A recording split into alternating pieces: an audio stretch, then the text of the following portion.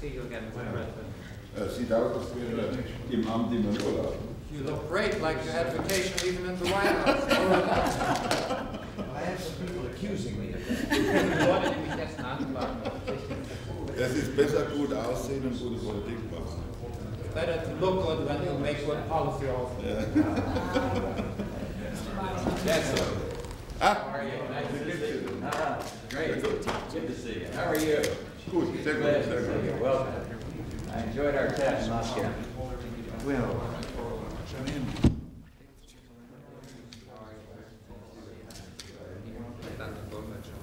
and I discovered that if I watched you, I kept listening to you and couldn't hear the words. Finally discovered that every time you were talking, I would turn away so I could listen to the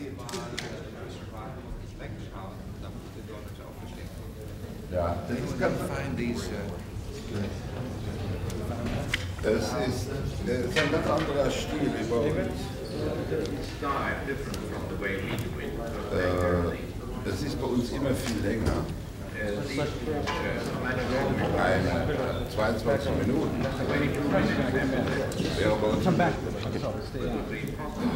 es gibt ja keine Werbung im Text. Und das heißt also, die Werbung ist ein eigener Block.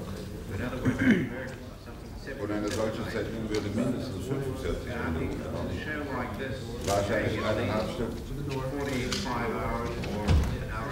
Ja. Aber sie waren auch nicht sehr böse.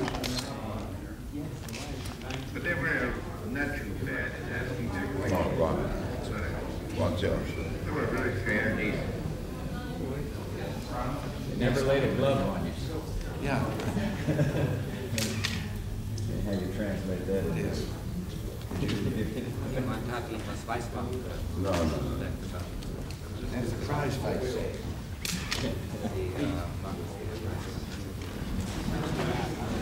Aber ich bin sehr froh, dass ich da bin. Ein guter Freund. Ich finde, das läuft doch sehr gut.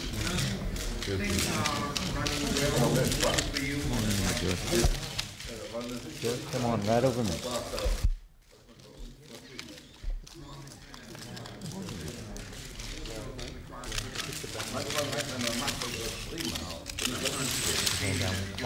Very well.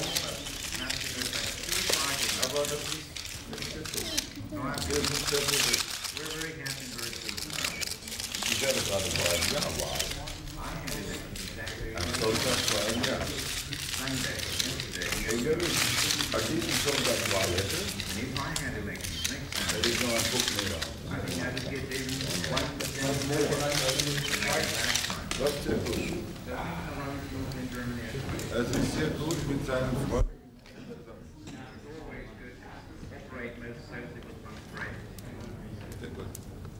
Well, we have been happy to see you and what you've been doing there.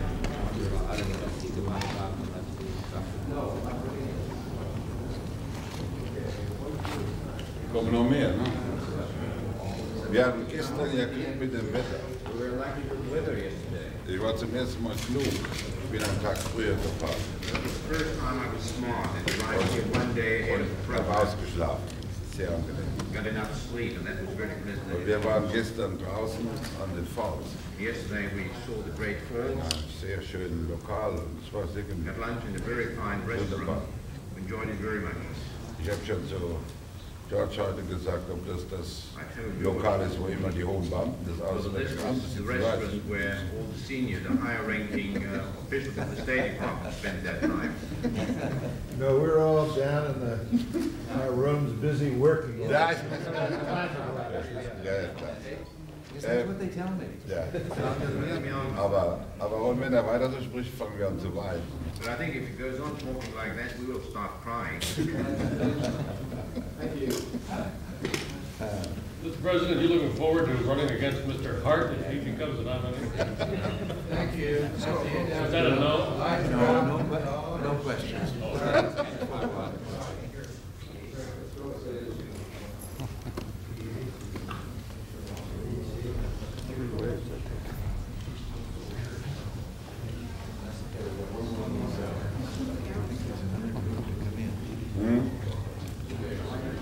Bei einer Prozession. by a procession. Ja. Ja, machen wir. Das ist fantastisch. Fantastisch. Ich habe ja gesagt, ich nehme Sie mit nach Bonn. Das ist fantastisch. Ja. Meine Freundin.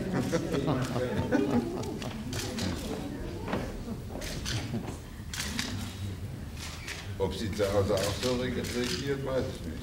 I don't know also have the strict control back home. Dann ist es weniger gut. Then it's not so good.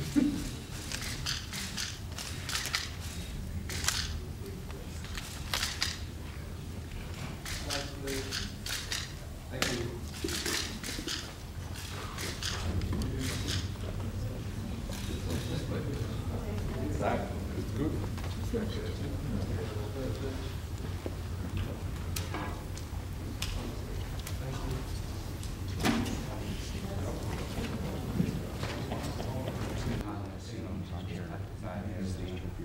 Future of space.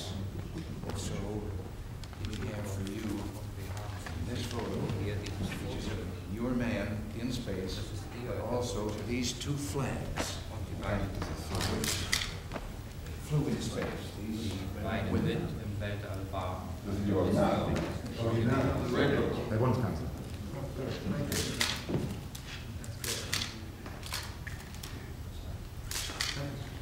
Thank you. Ja, ja. Ja, ich bin ja. Vielen Dank. Herzlichen Dank. Das sind sehr freundliche Gäste. That's a very friendly dish. Thank you very much indeed.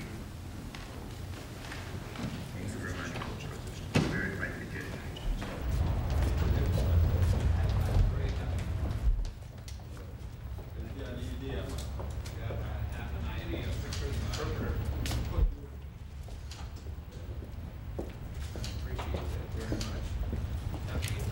Sie haben mich auch sehr freundlich. Ich habe das nicht vergessen. Und unter Freunden muss man in schwierigen Lagen zuhören. Among friends, you have to. Obwohl ich nicht glaube, dass die Lage so schwierig ist. Well, I don't think things will be tough for you.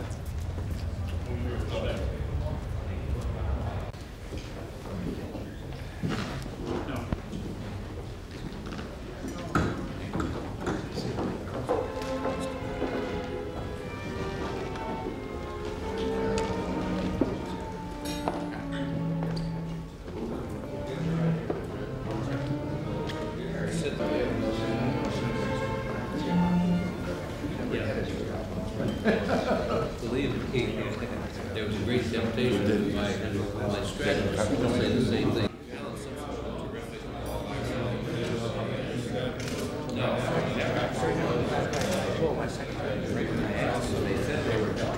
Oh, they really did. 4.5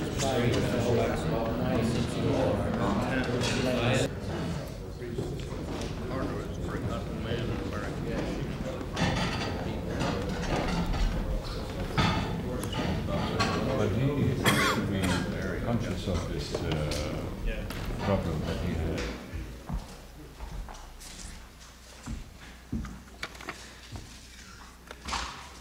Mr. Chancellor, Mr. State Secretary, and ladies and gentlemen, we've been honored to have Chancellor Kohl as a guest today.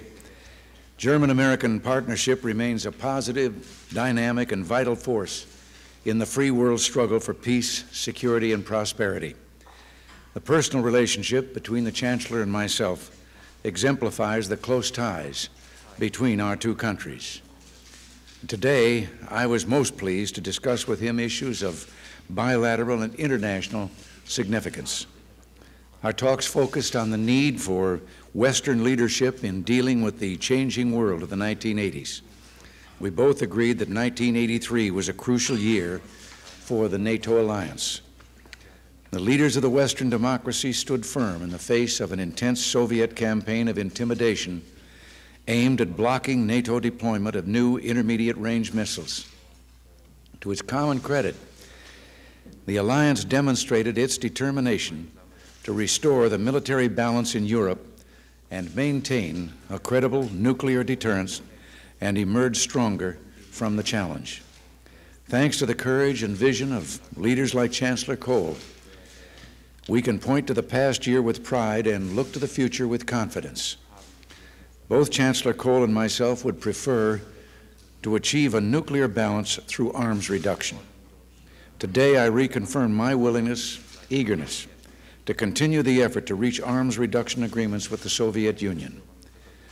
Both Chancellor Kohl and I agreed that with new leadership in the Kremlin, an opportunity exists for real progress in relations between East and West. However, in the face of Soviet intransigence at the negotiating table, a table which we remain ready to return to any time, the alliance will continue to strengthen its conventional and nuclear deterrent.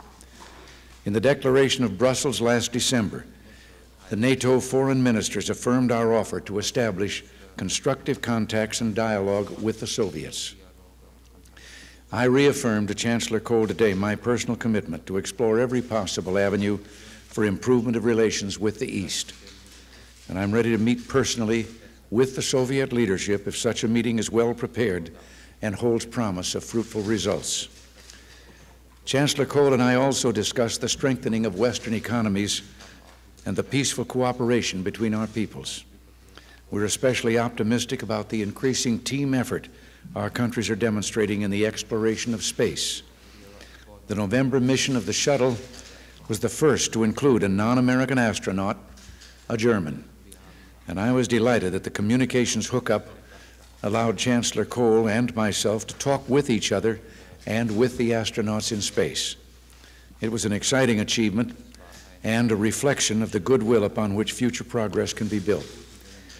This morning, I presented Chancellor Kohl with a plaque commemorating that mission, which bears photographs and the U.S. and German flags that were flown on that mission in space. As the inscription says on the plaque, we look toward future German-American cooperation to strengthen peace, build prosperity, and expand freedom in developing space, our next frontier. I am particularly pleased with our success in expanding the human side of the German-American relationship. The tricentennial of German immigration to America heightened our awareness of the deep personal and family ties between our two peoples. The German-American Friendship Garden, established during the tricentennial, symbolizes this relationship. And the newly launched Congress Bundestag Youth Exchange Program will assure that these important contacts continue unabated. Mr. Chancellor, after only 17 months in office, you are in the forefront of leadership in the Western world. There's rarely an issue of international significance on which your views are not sought and where your influence is not felt. Chancellor Kohl, I count on your friendship as Americans count on the friendship of the German people as we rise together to meet challenges of the coming decade. Thank you for visiting us in Washington here today, and I look forward to our next get-together.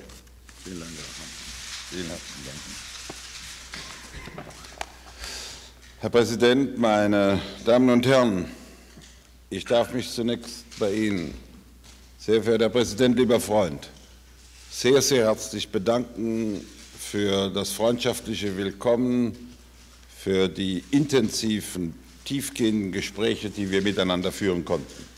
President, ladies and gentlemen, first of all, I'd like to extend to you, dear Mr. President and dear friend, very warmly for the extremely friendly welcome you extended to me and for the intensive and detailed conversations we had on that occasion. Ich habe es in diesen Monaten immer wieder sehr intensiv empfunden, wie wichtig es ist, dass wir nicht nur politisch übereinstimmen, sondern dass wir auch in sehr vielen, sehr grundsätzlichen, uns persönlich bewegenden Fragen in gleicher Weise denken.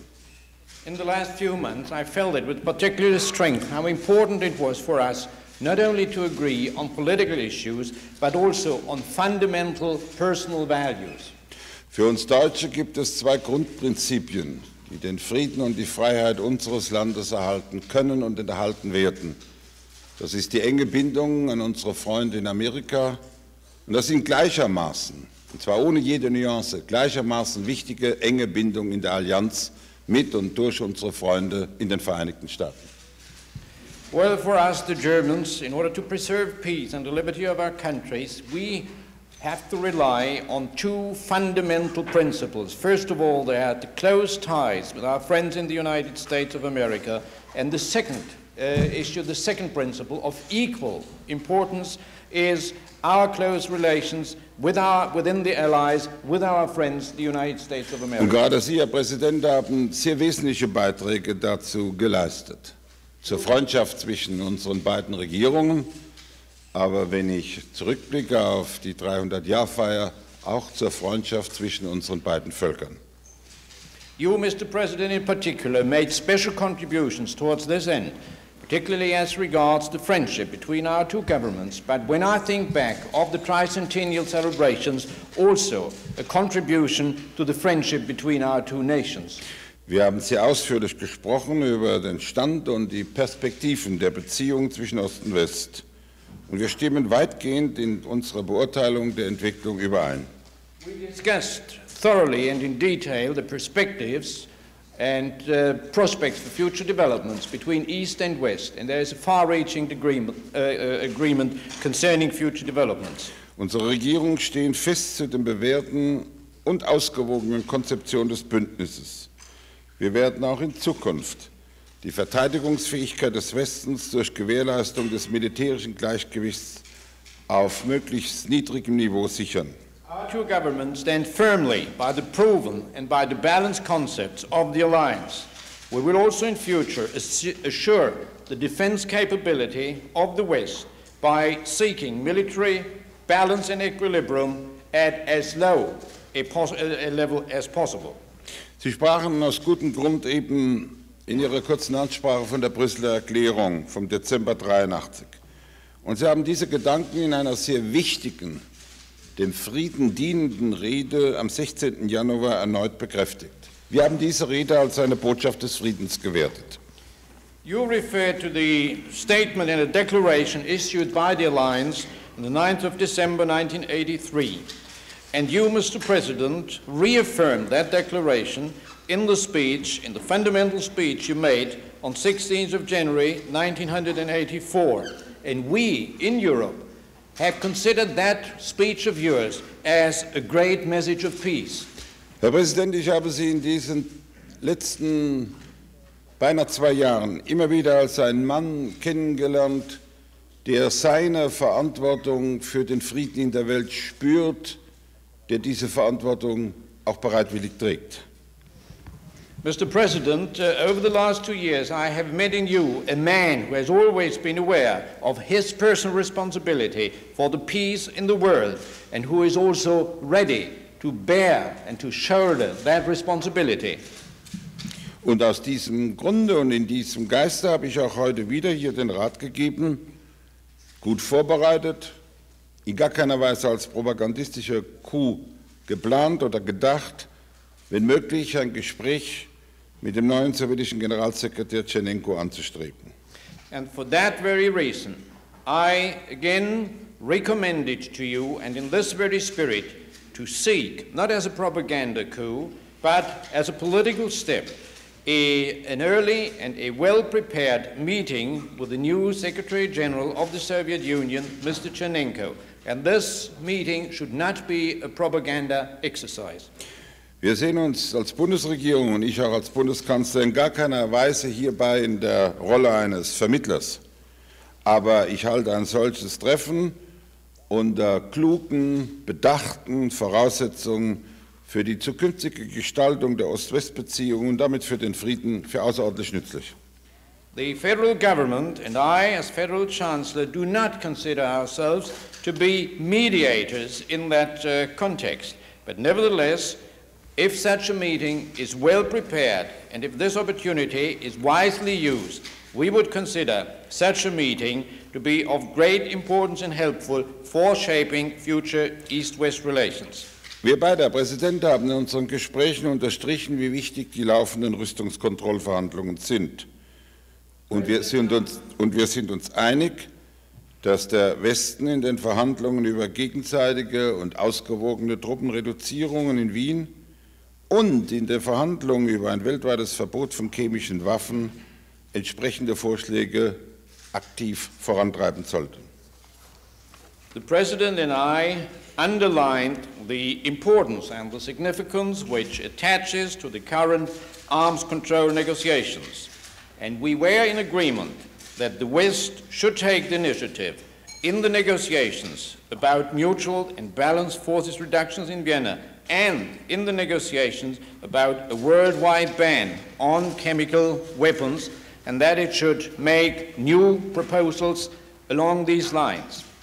Und ich bin sehr dankbar, Herr Präsident, dafür, dass ich spüren konnte, wie sehr Sie die Vorschläge von Außenminister Schulz im Zusammenhang mit den C-Waffen mittragen und unterstützen. And I was grateful to note, Mr. President, how much support you are giving to the proposals made by Secretary of State Schulz concerning a ban on chemical weapons. Wir haben auch über die uns gemeinsam bewegenden Fragen unserer Volkswirtschaften gesprochen.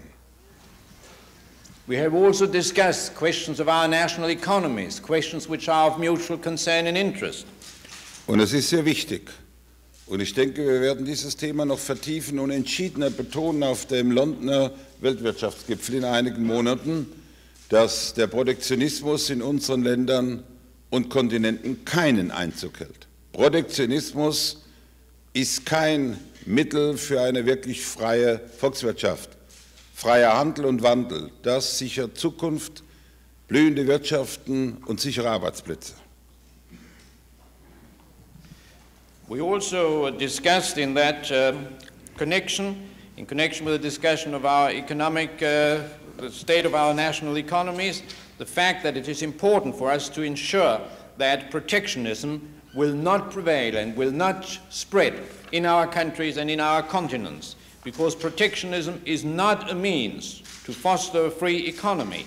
It's only free trade and free commerce which will ensure the future, which will ensure prosperity, and which will make for a free exchange of goods and ideas. Natürlich, Herr Präsident, gibt es auch unter Freunden Themen, in denen man nicht völlig übereinstimmt. And of course, among friends, there are also subjects on which one is not fully in agreement, on which one does not completely see eye to eye. Ein Europäer, der hier am White House ist, muss natürlich von den hohen Zinssätzen sprechen und den Folgen auf die europäische Wirtschaft. A European who is here in the White House has got to speak about the high level of interest rates and the impact that has on the European economies. Und das ist kein deutsches, das ist schon ein europäisches Problem. And it is quite clear this is a European problem. Auch angesichts dieser Frage möchte ich aber schließen mit der klaren Feststellung, dass diese Gespräche mir einmal mehr gezeigt haben, auf welch festen Grundlagen die amerikanisch-deutsche Freundschaft ruht. Well, and even before that background, I would like to point out that these conversations, one again, showed to me the very strong foundations on which German-American partnership and friendship rest.